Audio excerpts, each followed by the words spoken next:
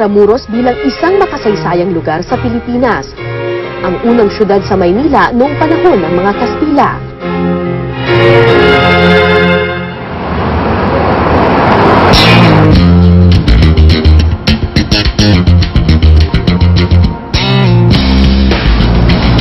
Pero nang bisitahin ko ang Amerika,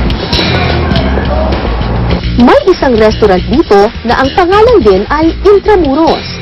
Ang Intramuros sa San Francisco Bay Area ay isang fine dining restaurant at bar. At syempre, Pinoy ang may-ari nito. Ang magkaibigang Mark at Barry. Ikaw si Barry? Hi, Barry! This is Mark. Hi, Mark!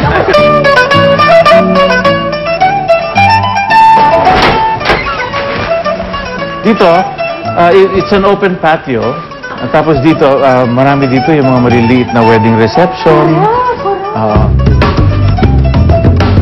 Talagang sinadya ninyo na yung architecture, may touches of Filipino. At saka parang Intramuros, di ba? May mga adobe, you know. Adobe, di ba?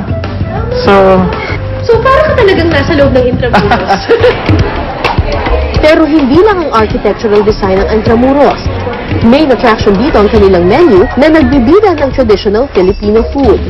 Tulad ng Tinola verde, crispy binagoongan at paella o Valencia.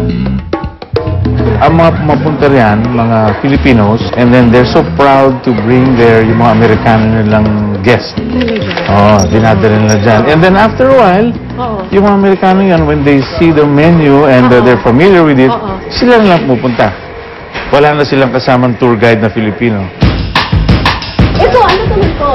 Well, that one is, is our laing. Laing. And then tomorrow we have cassava for dessert. Ano to? Cassava. Kasama ang cake. Cassava, yeah. We have maja blanca. And these are some of our favorite items in here. This is our bangus sisig. The bangus comes from the Philippines pa yan. So, bangus sisig.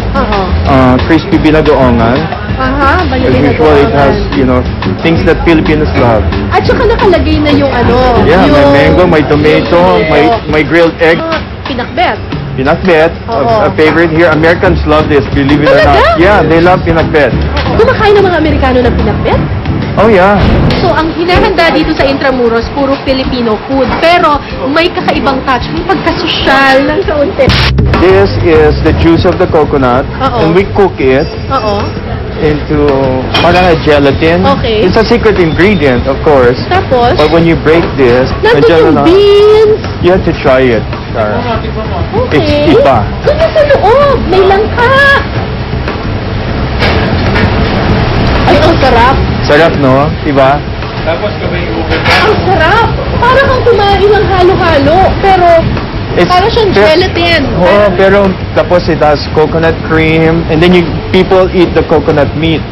Kumbaga, nilagay na nila sa loob yung gatas, yung munggo. Right. Ang galing. Halo-halo na hindi natutunaw ever. Ang sarap. Bukod sa halo-halo, bestseller din daw itong bibingka na kakaiba. Ito bibingka, kaya may itlog na maalat, may keso. Siyempre, di ko pinalagpas na matikman ang bibingka soufflé. May pagkasosyal yung presentation, pero tingnan natin kung ubing-ubi pa rin nila.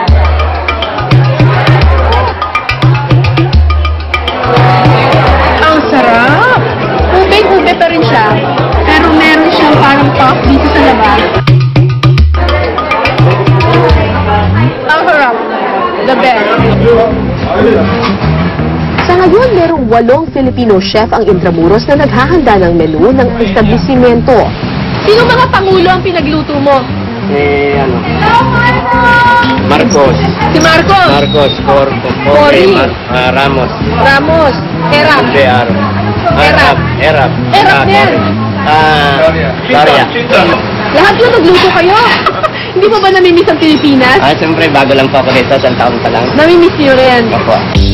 Dahil sa pinagsamang sarap at world-class presentation ng mga Filipino food sa Intramuros, dagsa ang mga customer dito. Siyempre, karamihan, mga Pilipino na miss na ang pagkaing Pinoy. You had the halo-halo. Oh, yeah. How did you find it? Oh, gosh, that's delicious. It's very good. Pero kahit mga dayuhan, hinahanap-hanap din ang linamnam ng pagkaing Pinoy. Sa paghahain ng pagkain Pinoy, pangarap ng magkaibigang Mark at Barry na kilalanin ang linamnam ng ating pagkain sa maraming lugar. Bakit hindi pa siya ganun kasikat yung Filipino food compared to the other, yung mga Philippine? Ano You know what? If you go to Japanese restaurants, di ba? Or Thai restaurants, when you order something, it's always consistent. I think what happened with Filipino restaurants, this is my, is that there's a consistency. One pinakbet from one place is another, everything's so different. Ang sinigang, iba-iba. Ang adobo natin, iba-iba. Right, so hindi maano ng Amerikano, which is, Which is weird. At sa isang bansa kung saan mas sikat ang steak at burger, isang ang karangalan na maipatikim ang pagkaing Pinoy di lang sa ating mga kababayan, kundi maging sa mga dayuhan. Okay, tinake out pa niya. Yes, you're going to eat that.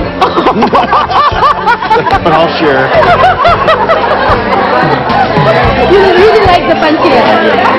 Kung meron po kayong naisikwento, maaari po kayong sumulat sa amin, OFW Diaries, GMA Network Center, EDSA, Corner Timog Avenue, Diliman, Quezon City. Pwede rin po kayong mag-email, ofwdiaries@gmanetwork.com. Kapuso, saan mang sulok ng mundo, ito ang kwento mo. Mula po dito sa San Francisco, ako po si Cara David, at ito po ang OFW Diaries at mga kwento overseas. like this.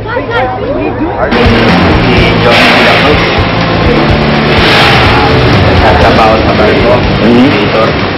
Kumustahin natin na. Okay, dyan sa Pilipinas, binabati ko kayong lahat, ang ating mga kaibigan at mga kamag-anak. Sana nasa mabuti kayong kalagayan lahat.